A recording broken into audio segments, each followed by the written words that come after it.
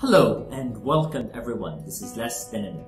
Today we will have put as a 2 words phrasal verb and 3 words phrasal verb. Put up and put up with. Put up and put up with are different. I had some renovations in my house, so I had to put up in a hotel. Here it means that I had to stay in the hotel for a short time or temporary until the renovations are finished. Second one, put up with. I can't study because I can't put up with the noise from the children next door. Put up with means to tolerate something. Tolerate, to live with it.